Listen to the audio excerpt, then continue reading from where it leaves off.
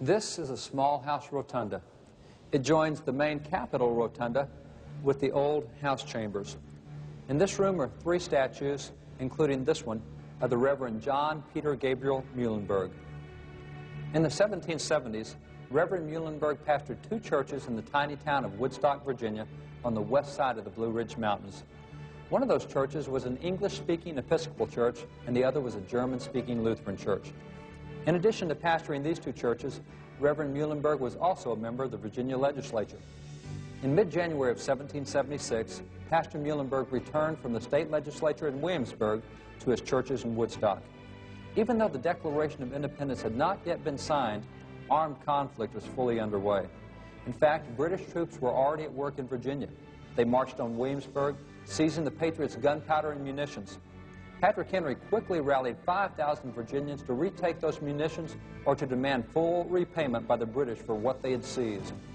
With the state on the brink of war, on January the 21st, 1776, Reverend Muhlenburg stood in his pulpit and delivered what was to become his farewell sermon. Let me read from Ecclesiastes chapter 3.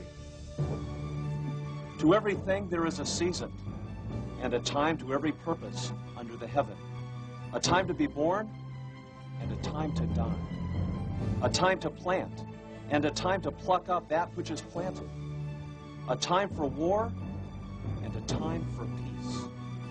In the language of Holy Writ, there is a time for all things, a time to pray, a time to preach, but a new time has come.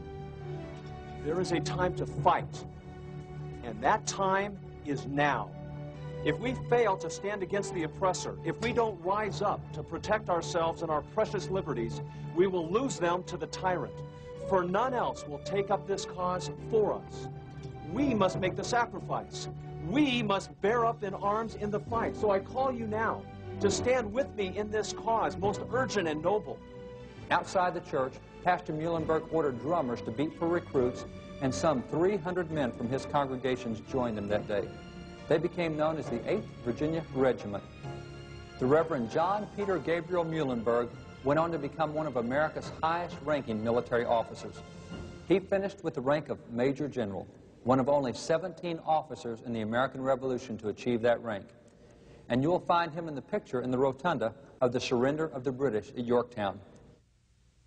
This statue, depicting the moment in which Pastor Muhlenburg removed his clerical robes to reveal his military uniform to his congregation, reflects yet another aspect of America's rich spiritual heritage depicted so widely throughout the Capitol building. Interestingly, John Peter Gabriel Muhlenburg had a brother, and his brother was also a minister. And he's also featured in a prominent location here in the Capitol. John Peter's brother was the Reverend Frederick Augustus Muhlenburg, pastor of a church in New York City. Frederick had at first been critical of his brother becoming involved as a minister in defense of liberty. But when the British arrived in New York City in 1777, they drove Frederick from his own church and then desecrated the building. Frederick thus found himself rethinking his position, and he too made the decision to get involved. You can find his portrait hanging directly behind the current House chambers in what is called the Speaker's Lobby. It is a room filled with portraits of all the previous Speakers of the House. Why is a portrait of the Reverend Frederick Augustus Muhlenburg prominently displayed there? Because he was the original Speaker of the U.S. House of Representatives. In fact, his signature is one of only 2 on the Bill of Rights. Another remarkable contribution to American liberty by yet another minister of the gospel.